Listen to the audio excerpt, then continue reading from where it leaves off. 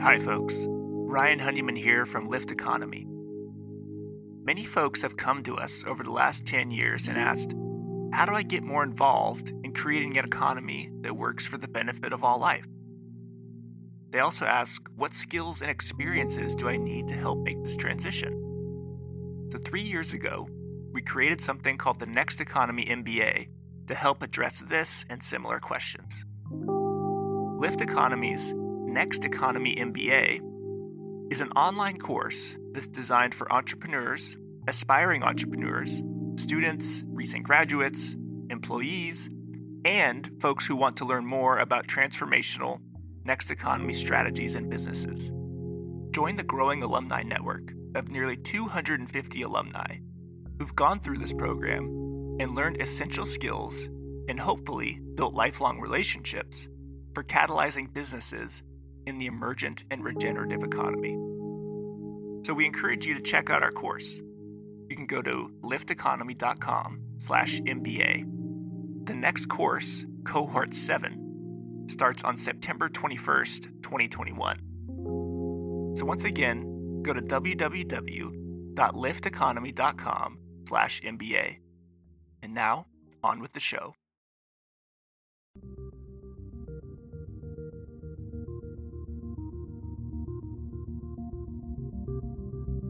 Welcome to Next Economy Now. The goal of this podcast series is to highlight the leaders who are taking a regenerative, bioregional, equitable, democratic, racially just, and whole systems approach to creating the new economy. Welcome, Shawn. Thanks, Ryan. I'm interested in your thoughts. So first of all, what is, maybe just the definition, like what is a worker-owned co-op? And we can kind of go from there. Yeah, a worker-owned co-op is where a company is actually owned by the people who work there. So the employees have a pathway to ownership. It doesn't necessarily have to be 100% employee owned. It means every employee is a member owner. But the common definition is that everybody who works for the company at least has a pathway to ownership available to them if they're interested to pursue that. Got it. And what does a pathway to ownership mean?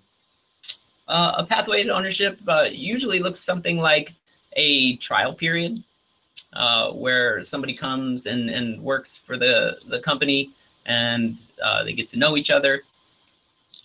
And then there's some type of, review schedule at the end of which the existing member owners would vote whether or not to either extend that pathway or to invite that person in as a full member owner. Or for some co-ops, it's where it's just 100% member owned. If they're not invited in, they would either be terminated, right. Or in some co-ops, they do have it where you can exist as an employee, so you would just exist as an employee status. Right. So, I'll dive right into one of the juicier topics, and perhaps, my own misconception, maybe other people have this, is that worker-owned co-ops are, since everyone has one voice, decision-making can take a long time, and there's, everyone's kind of settling on an idea that, is maybe not the best idea, but because of, everyone is kind of hedging towards average rather than creating kind of next, what we really want is like next economy. And that's obviously, a misconception that worker-owned co-ops are always slower and sort of take a long time. Can you talk a little bit about, how does that actually work in a worker-owned co-op? Is it, is the decision-making process, can it be quick and rapid and still be iterative to kind of solve challenges as they arise? Well, you definitely raise a good point, and I think arguably is one of the Achilles heels of worker-owned co-ops is that they can be bogged down in decision-making and too much discussion, this type of thing. They don't have to be, certainly. It is a risk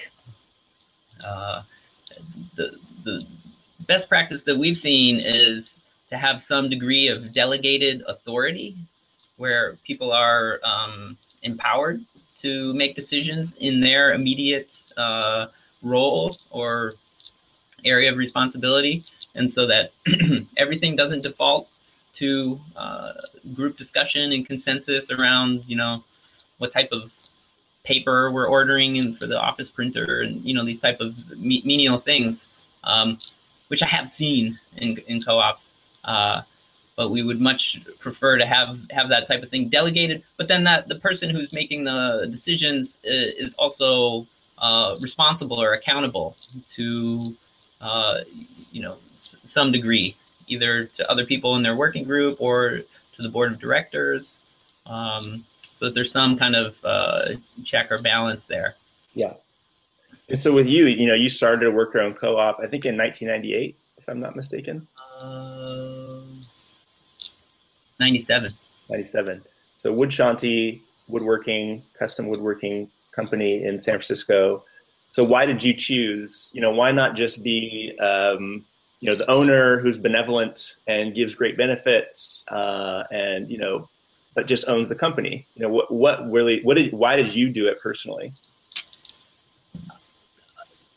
I think the primary reason that I chose a worker-owned co-op as the structure for the Wood Shanty Cooperative was I wanted that shared sense of ownership and responsibility and kind of equal teammate level from the other people in the company, rather than I was the one who's owning, making the decisions, and also making the the money or the profits, and then having an unequal relationship. To me, one reference point was I've always been an athlete playing in team sports. So when you're playing a team sport, it's not just one person that wins a game kind of thing. It's the whole team.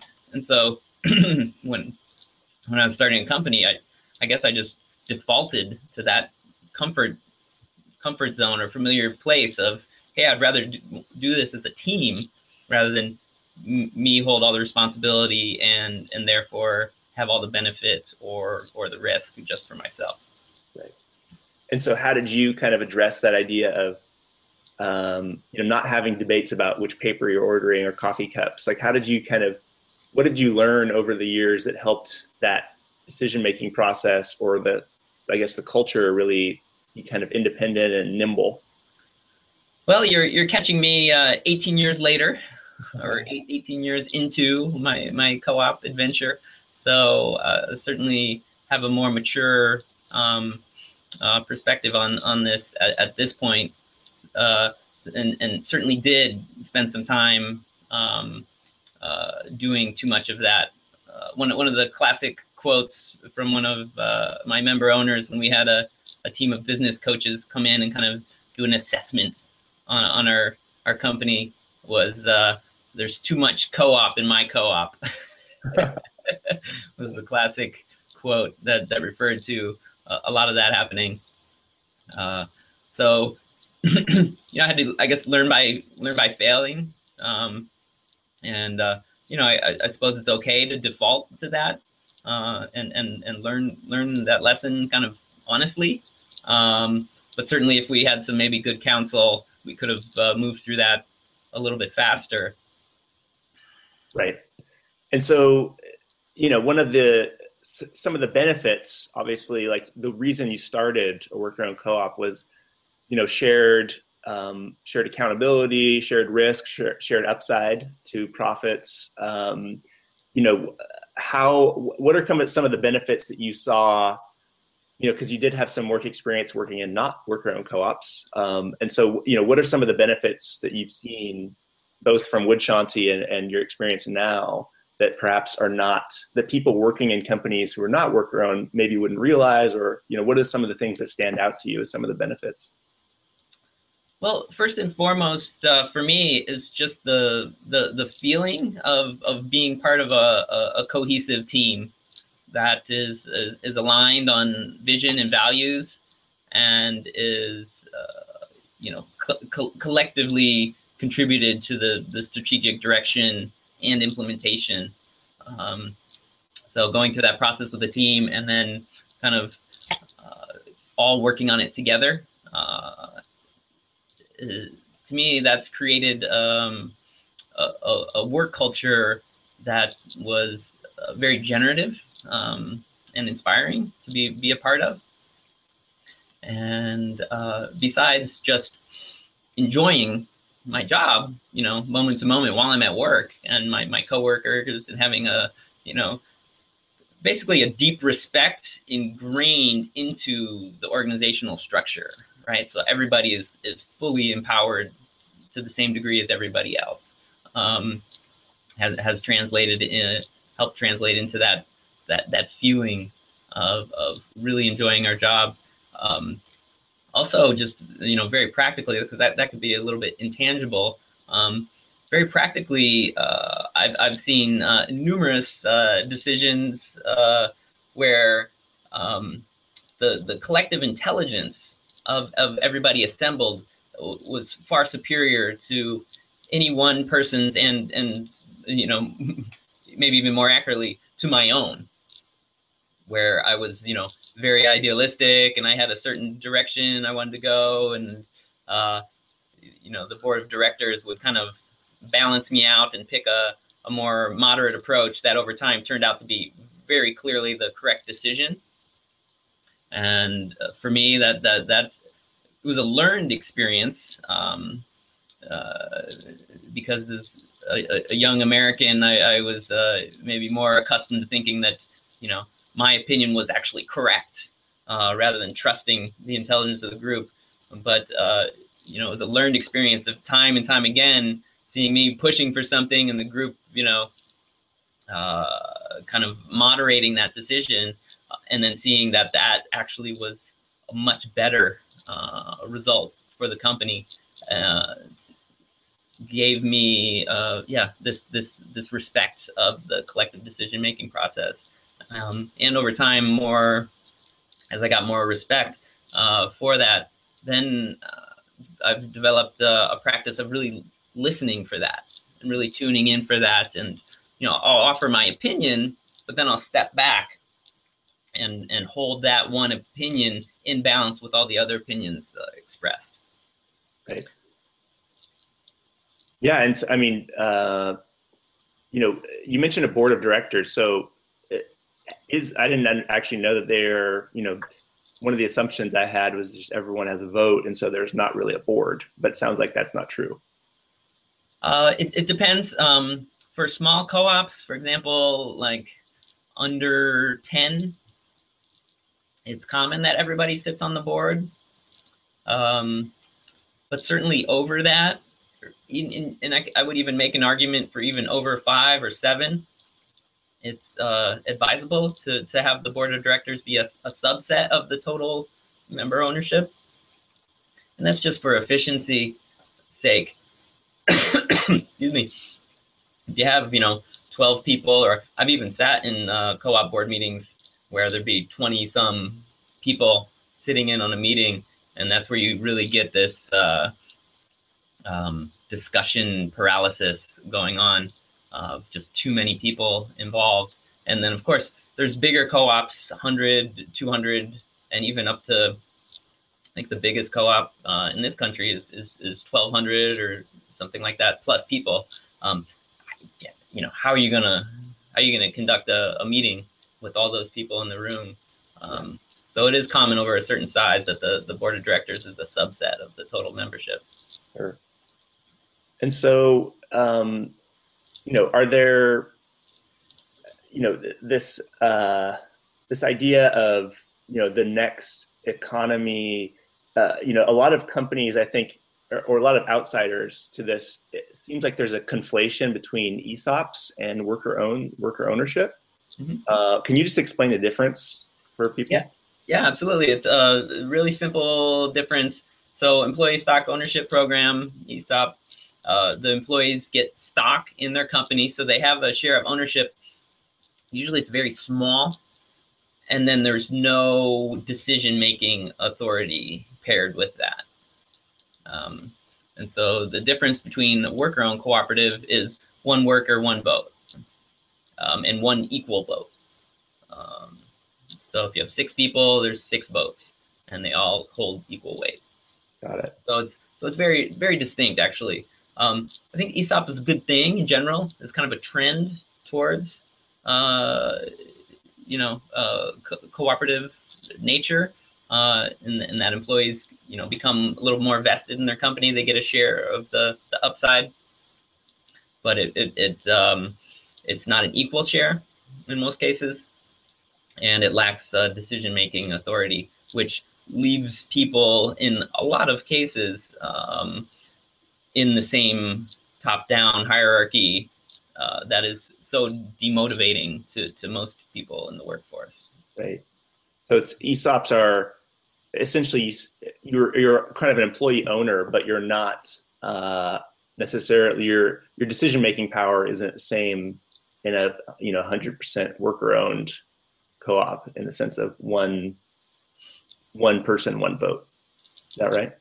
Yeah. And in most cases for ESOPs, the amount of ownership you have is really small. So I think there's no decision-making authority with that. Right. Okay. Well, I think, and then maybe, in our next interview, we could talk a little bit about self-management and how, these organizations are starting to become, kind of influenced by Frederick Laloux's book, Reinventing Organizations, how some worker-owned co-ops and even non-worker-owned co-ops are starting to look at different management structures. But maybe, we only have a few minutes left. So maybe what are a few things, like, say I currently own my own company, it's not a worker-owned co-op, and I'm interested, maybe I'm retiring soon, or I just would like to share ownership. What are some steps that I should be thinking about to move towards worker ownership? What are some quick tips you can offer me?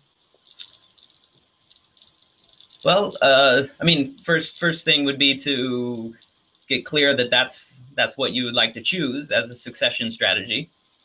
I certainly think it's one of the best options out there, but it has to be the right fit in terms of your personal vision and values. And then if it is, a step would be to connect with the current staff, employees, and see if they're interested, of course, because if they're not, then that would end right there. And then if they are interested, would potentially need to do some training in terms of what that would look like and what would be required of people as worker owners. Because typically, and of course, it's gonna vary greatly in terms of what industry you're in, and what nature of the business is, and the particular makeup of your staff. But in almost any case, it would require an additional set of responsibilities for the staff. So instead of, for example, a simple example of a factory worker, instead of them just being on the line kind of stamping out parts all day, they will need to take part of their time to participate in the governance of the organization. And so we want to train them and empower them, even on just basic stuff, like how to participate in the meeting and stay on topic, and potentially how to facilitate a meeting in a small working group, and how to participate in other functions of the company that might not be typical for somebody in that role. Right. So a training period, and a transition plan, would be part of, laying out a transition plan. Would be a training period over time, and kind of an approval period of who gets approved as worker owners, and then how that co-op is going to function. Because I like to say co-ops are like snowflakes. Each one, as part of the beauty of it, those people that set up the co-op set it up in their own unique way. And so there's all kinds of ways and options to do that, and there's many successful reference points, and there's many important failures that we can look at as well, in terms of how we choose to set up the co-op. Great. But best case is that you collaborate with in this case of transitioning, you collaborate with the staff in terms of how do we want to set up our co-op. Right. And what are some resources? U.S. Federation of Worker-Owned Co-ops. There's a few websites where people can look up more info. Yeah, I mean, on this transition specifically, one of my favorites is John Abrams' seminal work called The Company We Keep. That's his own autobiographical journey with the South Mountain Company, 40-year-old co-op, the top scoring B Corp. And the book details his transition from being the sole proprietor to one member owner, and inviting the rest of the company in. It was very successful. And he's one of our Lyft advisors. There's also, I'm not sure, I don't know if it's on the US Fed work site, but there's a shorter pamphlet. I think maybe it was published by the Democracy at Work Institute. It includes the South Mountain Company and a number of other transitional stories. And so that's a resource as well. Great. Well, awesome, Shawn. Thanks so much. And, anyone has questions, they can email you, Shawn@lifteconomy.com. I'm Ryan@lifteconomy.com. So feel free to reach out, and looking forward to chatting next time about going teal and self-management. Awesome. Thanks, Ryan. Next Economy Now is a production of Lyft Economy. To listen to all of our episodes, go to lifteconomy.com/podcast. That's LIFT economy.com/podcast. You can also sign up for our monthly newsletter at lifteconomy.com/newsletter. Please also rate and review our podcast on iTunes, Spotify, Stitcher, or wherever you get your podcasts. Thanks for listening.